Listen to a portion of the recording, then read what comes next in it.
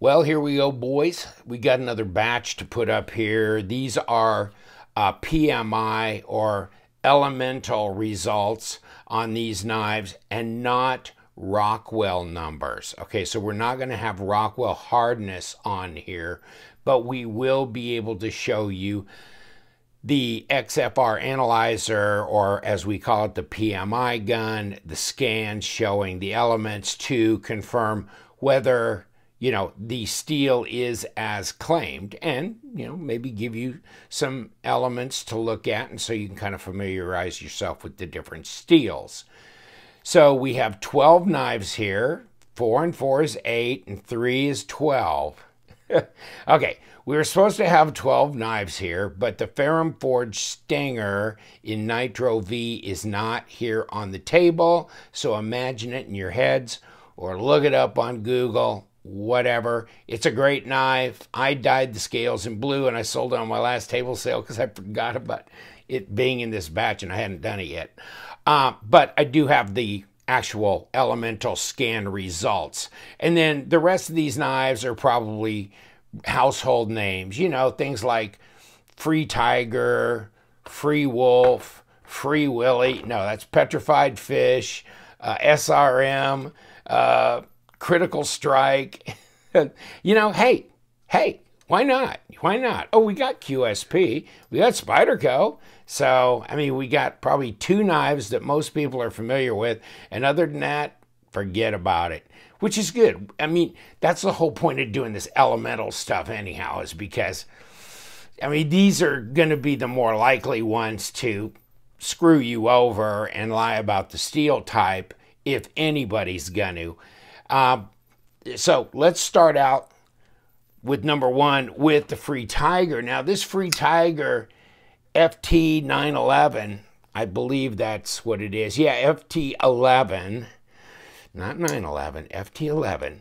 And so the first one that we ever did on when we checked the steel was the FT or 903. And they claimed that to be D2, and we checked it, and yes, it is D2. I bought mine on Amazon. I think I bought this on Amazon too. Or I might have got this off of AliExpress. So this is the FT11, but it's not claiming to be D2. It's claiming to be 14C28N. Now, we did an FT611, I believe that was the number on it, and it had steel scales. And I bought that one on Amazon, and guess what? That was not D2 as claimed. It was 8CR13. So I go, whoa, stop, because I thought all the FreeTigers would test as per, but that one didn't. So we went right back to the cage on this one. Although this is a solid, nice knife like this one is. So these are very, very similar. In fact, I like this one better, actually. And 14C28N. And this is a really cool knife. Comes in different colors. And here's the scan results of the FreeTiger FT11, 14C28N, yes, per, Sandvik, chems, etc. So here's your vanadium, chromium, manganese, iron, etc. So, yes, it is 14C28N.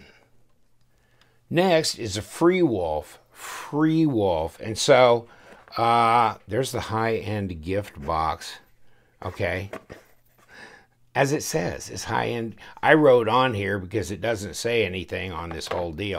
But this is Free Wolf. Saw this on AliExpress. I think there was probably a guy that brought my attention to this this knife.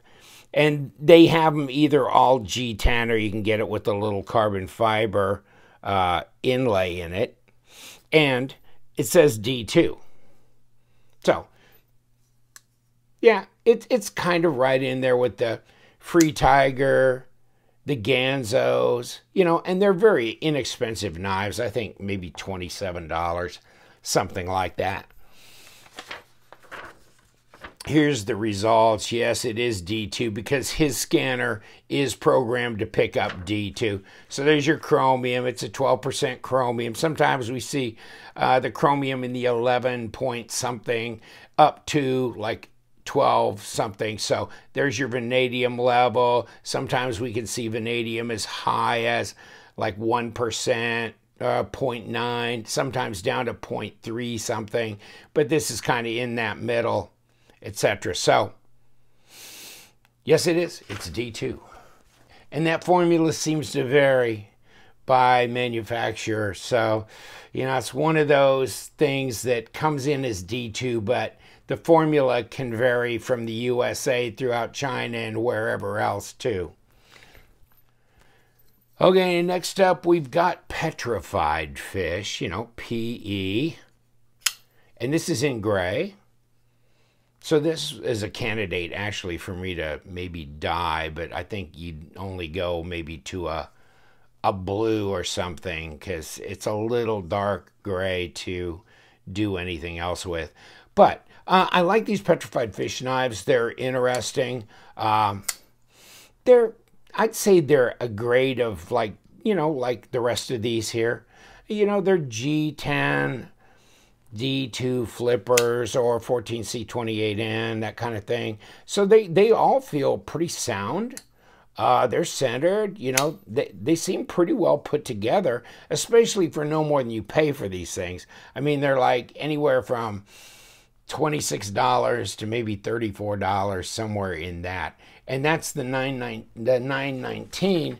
And is it D2? And yes, it is D2. And here's your vanadium content. His, of course, analyzer, yes, it's programmed to recognize D2, so it says it's D2. 11.54 in the chromium range. Your iron and vanadium up here.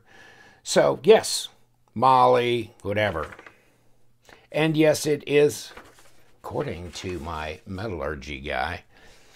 And next, of course, is the 929, and this Petrified Fish. Interesting boxes, aren't they? Kind of, you know. So that's cool. Yeah, I mean, I've been contacted by several viewers that really like these. This I bought because it was red, and I thought, that's great, you know, and then I got it. And then I said, what? What are they doing? See, I mean, I saw this view of a knife, and I thought, well, they got a red knife, red or black, and I thought I chose red. But they actually do make this knife red and black. I mean, it's intentional. And don't even ask me why, because it's absolutely insane. And I was pissed when I got it, because I go, come on, come on. So, okay, here we go. But they say it's D2.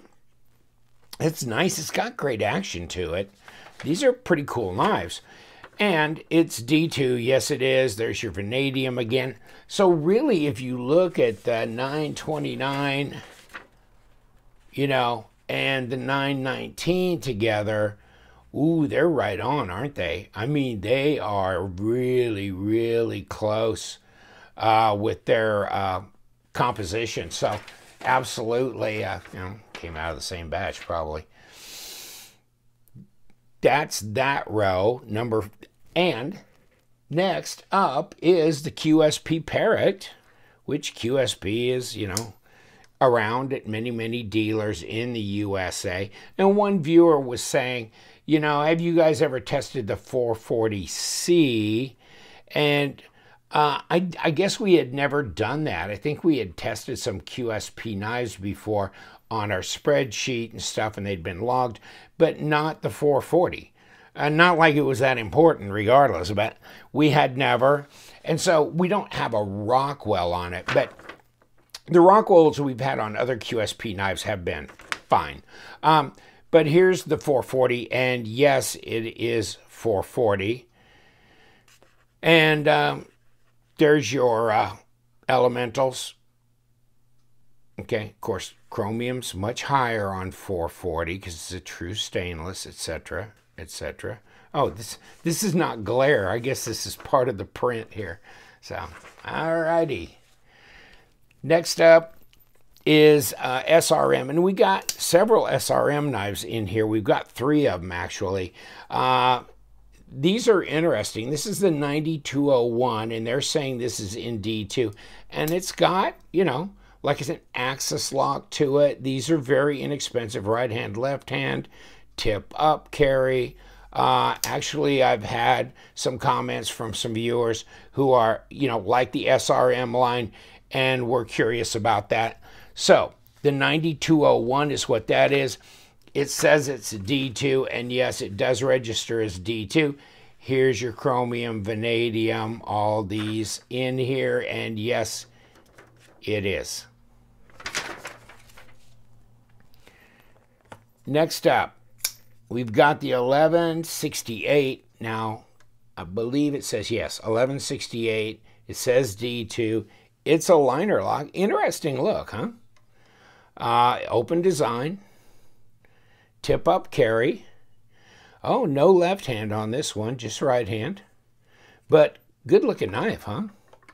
Not bad. I know there's some people out there that have told me they really like it.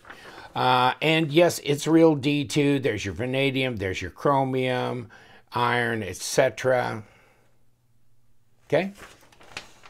So, I mean, these are all, so far, they've all actually been true to form. But that doesn't surprise me. Petrified Fish or FreeTiger or QSP, and really SRM, because that's Sanren Mu, right? Which also makes real steel knives and all that. Oh, I guess we knocked you off, didn't we, buddy? Going, I'm seeing a box, not a knife. Okay, so, oh, and the invisible knife. Imagine in your head the Ferrum Forge Stinger. I guess I should have printed off a picture of one or something. But the Ferrum Forge Stinger is Nitro-V. Yes, it is. And Nitro-V, yes. Here you go. Here's your vanadium. Here's your chromium. Okay. So it's not a true stainless, etc. Then, of course, we've got our little Parrot 3 in SPY27. Interesting. I like this SPY27. Talked to Michael Janich's Spyderco about that.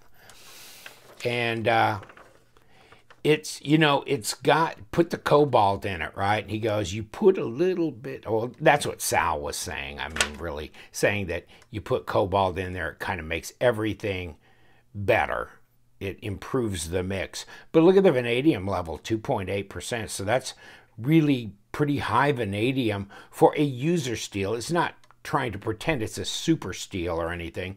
But there's your chromium, so it's a true stainless. And then you got the vanadium, and there's your iron. So your cobalt, your moly, etc. So, interesting, isn't it? In case you didn't know what was in SPY27. Now, let's go to the next one, Critical Strike. It's critical. It's going to strike. And yeah, there it is. Interesting knives. You know, and I tell you the truth, I really don't give a rat's ass if they're 9CR, 8CR, D2, 440, whatever. I mean, to me, they're a user beater. As long as it's a blade steel, which all those aforementioned are blade steels that actually do work. So, you know, and it's a budget knife. But I like the design, huh? And guess what? It's red on both sides. Hell, who figured that shit out? So deep carry, well, no, not deep carry and not left hand. Ah, crap. Oh, well. But, yeah, that's long and that's thin, but it's kind of interesting. You know, pretty cool. Is it 9CR18? Because that's what they're saying. Okay, right there it says 9CR18. Is it really? No, it's not. Got a liar here. There's your vanadium.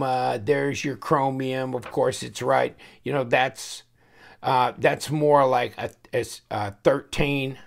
And here's your iron, etc., moly, whatever. But yeah, and so he was making notes here because he he has a degree in metallurgy, and he was going, yes, this chromium, it should be approximately 18%.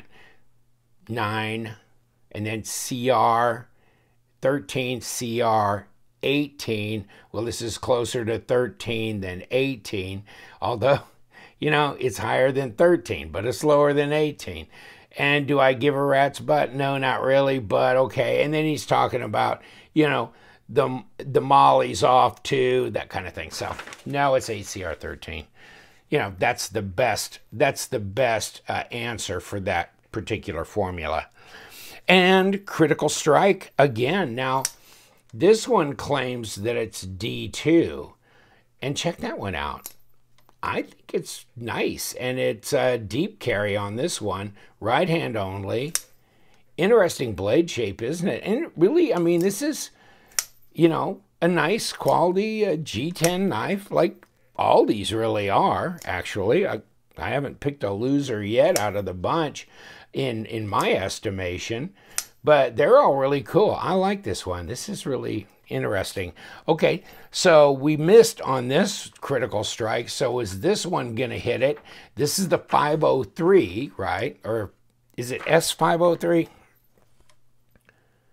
Yeah, it's the S503L. S503L D2, yes it is. So it's actually D2 as stated. So why was the 9CR really 8CR? You know, you look at the elements and you get, yeah, I'm not going to do a lot of crying over that. But here's your vanadium, here's your chromium, etc. So yeah, it's D2, and of course the machine's programmed to come up with that. And last, but certainly not least, and this is controversial because this one is the 9211. Is that wild? This is really a cool looking SRM knife.